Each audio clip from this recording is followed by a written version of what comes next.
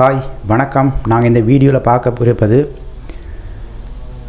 கடந்த 24ஆம் தேதி இளந்தாய் ஒருவர் மோசமான முறையில் படுகொலை செய்யப்பட்டிருக்கிறார். அதை பற்றி தான் இந்த வீடியோவில் பார்க்க போகிறோம்.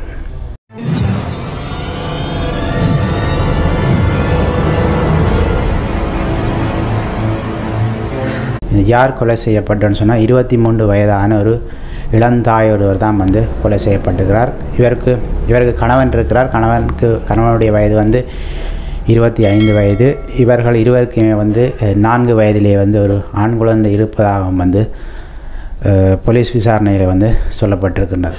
இந்த பிரியதர்ஷினி கணவர் சாதாரண ஒரு கூலி தொழில் செய்வார். அதாவது நாள் கூலிக்கு மேசன் வேலை செய்கின்ற ஒரு நபராக இருக்கின்றார். இந்த பிரியதர்ஷினி கணவனான 25 வயதான நபர் தான் இந்த குடும்பத்தை முற்றுமுழுதாக பார்த்து வருகின்றார். இந்த பிரியதர்ஷினி மற்றும் இவரது கணவர் இருவருமே சேர்ந்து கடந்த 2 மாதங்களுக்கு முன்னர் பன்னிப்பட்டிய பிரதேசத்தில் ஒரு வாடகை குடியிருப்பிலே அறை ஒன்றை தங்களுக்காக வாடகைக்கு எடுத்து இவர்கள் இருவருமே 2 மாதங்களாக அந்த வாடகை குடியிருப்பிலே தான் வசித்து வந்தார்கள். இந்த 4 வயது மகனுடன் சேர்ந்து குடும்பமாக வசித்து வந்தார்கள்.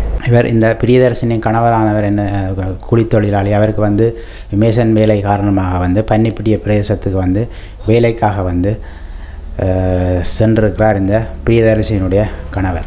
அந்த வேளையில் தான் இந்த கொலை நடந்திருக்கிறதாக தற்பொழுது விசாரணைகளின் மூலம் உறுதிப்படுத்தப்பட்டிருக்கிறது.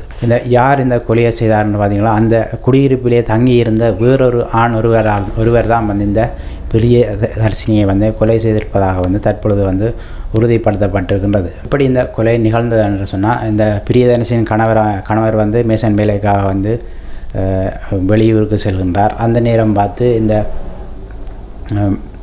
அந்த குடியிருப்பிலே பிரியதர்ஷினி தங்கியிருந்த குடியிருப்பிலே இருந்த வேறொரு ஆணவர் இந்த 2 மாதங்களாக இந்த பிரியதர்ஷினியை ஒன் சைடாக விரும்பியிருக்கிறார். அதனை பிரியதர்ஷினி முற்றுமுழுதாக ஏற்றுக்கொள்ளவில்லை. அதனாலே தான் இவர் பிரியதர்ஷின் அமோக ஈர்ப்பினால் என்ன செய்திருக்கிறார்னு சொன்னால், இந்த பிரியதர்ஷினுடைய கணவன் வேலைக்கு சென்ற பொழுது இவர் அதிகாலை வேளையிலே பிரியதர்ஷினுடைய வீட்டுக்கு பின்பக்கமாக சென்றிருக்கிறார். அப்பொழுது பிரியதர்ஷினி அப்பொழுது என்ன செய்கிறார் பிரியதர்ஷினி இவர் செல்வதற்கு முன் தான் பிரியதர்ஷினி தன்னுடைய கழிவறைக்கு சென்று திரும்பும் பொழுது தான் இவர் இந்த பிரியதர்ஷினியை பிரியதர்ஷினி வீட்டில் வைத்து காணுகிறார். அப்பொழுது என்ன செய்கிறான்னு சொன்னால், இந்த பிரியதர்ஷினியை தவறாக நடக்க முற்படுகின்றார். அதாவது தகாத முறையிலே நடக்க முற்பட்ட பொழுது அதனை பிரியதர்ஷினி முற்றுமுழுதாக இடம் கொடுக்கவில்லை.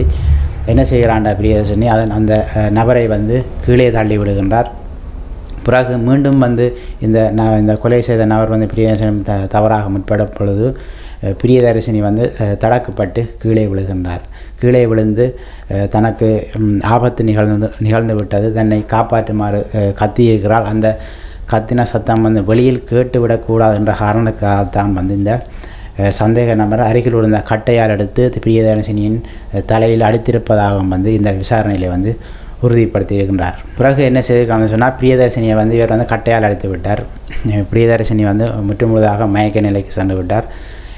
உடனே இந்த கொலை செய்த நபர் என்ன செய்திருக்கிறாங்க, பிரியதர்ஷினியை தூக்கி கொண்டு பிரியதர்ஷினி ஆரம்பத்தில் கிடந்த அறையிலே வளமையான நித்திரை கொள்வது ஒன்று அந்த பிரியதர்ஷினியை படுத்திவிட்டு இந்த கொலை செய்த நபரும் தன்னுடைய வீட்டுக்கு சென்று வளமை போன்று தன்னுடைய அன்றாட வேலைகளை பார்க்க, அதாவது அதிகாலை வேளையில் நித்திரை கொண்டு அதன் பிறகு தன்னுடைய வேலைகளை பார்த்து கொண்டிருக்கின்றார். இதன் பிறகு என்ன நடக்கும்னு சொன்னால், இந்த பிரியதர்ஷினியின் தங்கியிருந்த வீட்டிலே வீட்டுக்கு அருகாமையிலே அதிகாலை வேளையிலே ஒரு மாணவி படிப்பதற்காக தினமும் அதிகாலை வேளையில் எழுந்திருந்து தன்னுடைய பாடங்களை படுத்தி கொண்டிருக்கின்றவர். அப்பொழுதுதான் இந்த குழந்தை, அந்த பிரியதர்ஷினுடைய 4 வயது குழந்தை தொடர்ச்சியாக அழுகின்ற சத்தம் இந்த படிக்கின்ற மாணவிக்கு கேட்டது.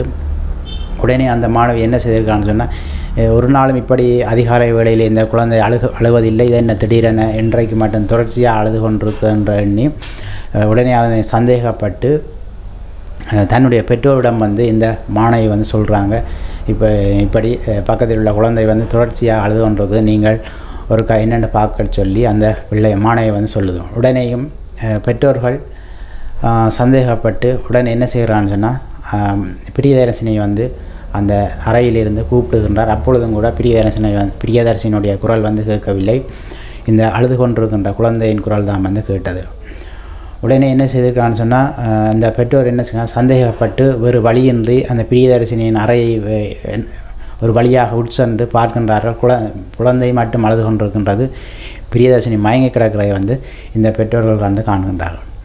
உடனே அந்த பெற்றோர்கள் என்ன செய்கிறான்னு சொன்னால் உடனடியாக அருகில் உள்ள கழுகோவில வைத்தியசாலைக்கு வந்து கொண்டு செல்கின்றார்கள். உடனே அங்கேயும் அந்த பிரியதர்ஷினிக்கு வந்து சிகிச்சை அளிக்கப்படவில்லை. பிறகு கொழும்பு தேசிய வைத்தியசாலைக்கு வந்து இந்த பிரியதர்ஷினியை வந்து கொண்டு செல்கின்றார்கள். அப்பொழுதுதான் அங்கே தான் மருத்துவமனையிலே வந்து உறுதிப்படுத்தப்படுகின்றது, இந்த பிரியதர்ஷினி வந்து கொலை செய்யப்பட்டிருக்கிறார் என வந்து உறுதிப்படுத்தப்படுகின்றது. இதன் பிறகு போலீஸார் வந்து அந்த வாடகை குடியிருப்பில் உள்ள அனைவரிடம் வந்து விசாரணைகளை மேற்கொண்டு பல்வேறு விதமான விசாரணைகளை மேற்கொண்டு ஒரு வழியாக வந்து இறுதியாக வந்து ஒரு ஆண் நபர் தான் என வந்து போலீஸார் சந்தேகமடைந்து அந்த ஆண் நபரை வந்து கைது செய்து போலீஸ் நிலையத்திலே வந்து விசாரித்த பொழுது தான் இந்த கொலையை செய்தார் என வந்து உறுதிப்படுத்துகின்றார். அப்பொழுது போலீஸார் எதற்காக நீ இந்த கொலை செய்த, உனக்கும் அந்த குடும்பத்தாருக்கும் ஏதாவது முன் பகை இருக்குதா என்று கேட்ட பொழுது எனக்கும் அந்த குடும்பத்தாருக்குமே வந்து எந்த விதமான பிரச்சனையும் இல்லை, எனக்கும் பிரியதர்ஷனுக்கும் எந்தவித பிரச்சனையும் இல்லை, ஆனால் பிரியதர்ஷனுடைய கணவருக்கும் எனக்கும் எந்த விதமான பிரச்சனையும் இல்லை, ஆனால் நான் பிரியதர்ஷினி மீது கொண்ட மோகத்தினால் தான் இந்த கொலையை வந்து செய்ததாக வந்து சொல்லியிருக்கின்றார்.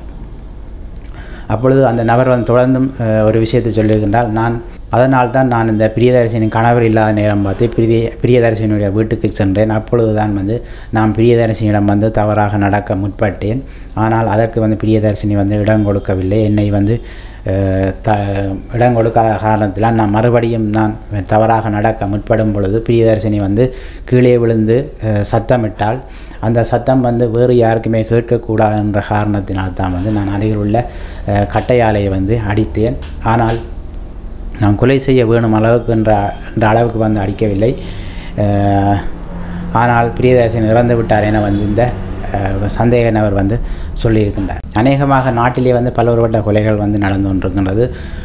ஒன்று பணத்துக்காக நடக்கின்றது, பொருளுக்காக நடக்கின்றது, மற்ற சொத்துக்களுக்காக வந்து கொலைகள் வந்து இலங்கையில் நடக்கின்றது, உலக நாடுகளிலேயுமே வந்து நடைபெற்று கொண்டிருக்கின்றது. ஆனால் ஒரு பெண்ணினுடைய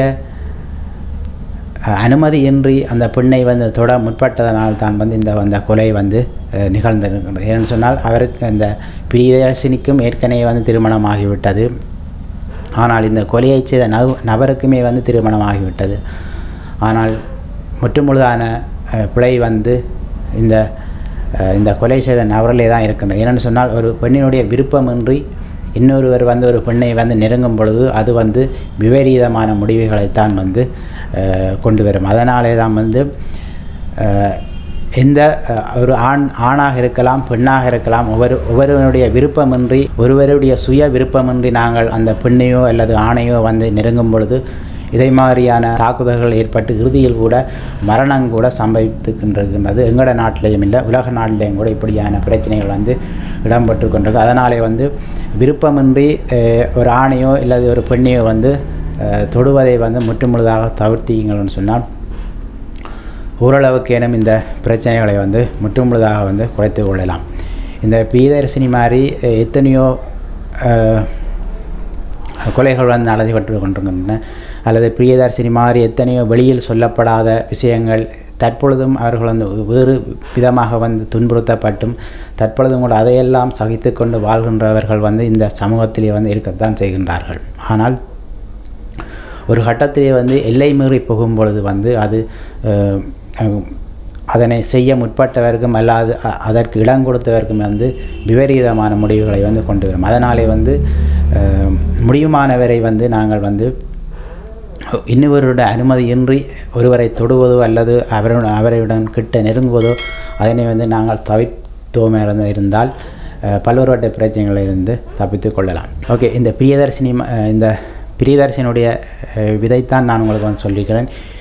இதை எதற்காக சொல்லியிருக்கிறேன்னு சொன்னால் மக்கள் மத்தியில் ஒரு விழிப்புணர்வு வர வேணும் என்றதுக்காக தான் வந்து நாம் வந்து சொல்லியிருக்கிறோம். ஏன்னு சொன்னால் ஒருடைய அனுமதியின்றி இன்னொரு பெண்ணையோ தொடுவதை வந்து அது சட்டத்துக்கு முரணான. அதனாலே வந்து அந்த நபர் வந்து சட்டத்தில் இப்போ தற்பொழுது வந்து சட்டத்தாலே வந்து தண்டிக்கப்பட்டிருக்கு.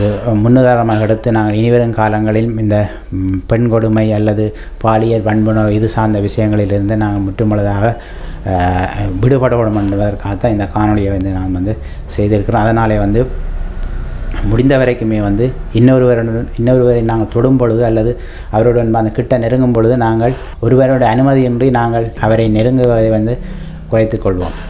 ஓகே, அடுத்த இன்னும் ஒரு வீடியோவில் வந்து சந்திப்போம். மறக்காமல் என்னுடைய சேனலுக்கு வந்து நீங்கள் சப்போர்ட் பண்ணுங்கள். சப்ஸ்கிரைப் பண்ணி கூடவே வர பெல் பட்டனை ப்ரெஸ் பண்ணிங்கன்னு சொன்னால் தான் நான் டெய்லி போடுற வீடியோ வந்து நீங்கள் உடனுக்குடன் பார்க்கக்கூடியாமல் இருக்கும். அதனால் சப்ஸ்கிரைப் பண்ணி விடுங்க, கூடவே வர பெல் பட்டனை ப்ரெஸ் பண்ணி விடுங்க. தேங்க்யூ ஃபார் யுவர் வாட்சிங்.